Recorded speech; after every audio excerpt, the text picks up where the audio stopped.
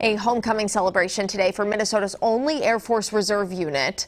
Families who have missed out on holidays and other milestones are getting the opportunity to catch up and finally enjoy some quality time together. Our Derek James was there as the men and women returned home to cheers and tears.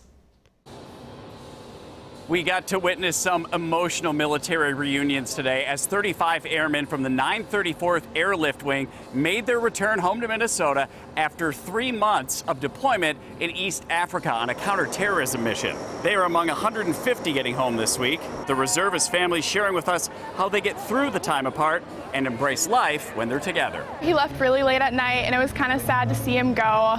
Me and all my other siblings really love hanging out with him. Well, it's nice because sometimes we can call him.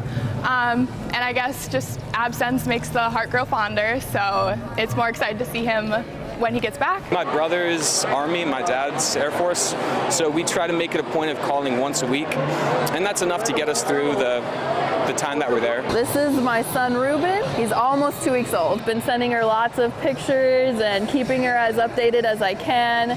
She's very excited to meet her new nephew. Got to meet him for the first time.